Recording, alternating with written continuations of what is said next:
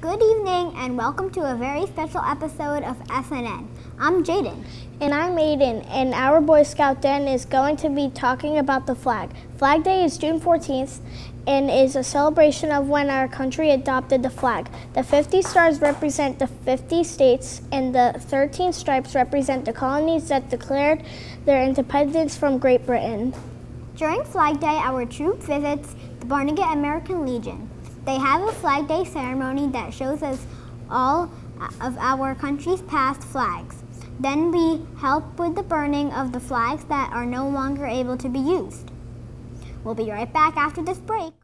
I pledge allegiance to the flag of the United States of America and to the republic for which it stands, one nation, under God, indivisible, with liberty and justice for all. I'm Chris. And I'm Landon. Betsy Ross was the first person to make the flag. At that time, it had 13 stars in a circle. George Washington, along with Robert Morris and George Ross, asked her to make the flag. George Washington was our first president and the head of the Continental Army at the time. Have a great day. Thanks for watching.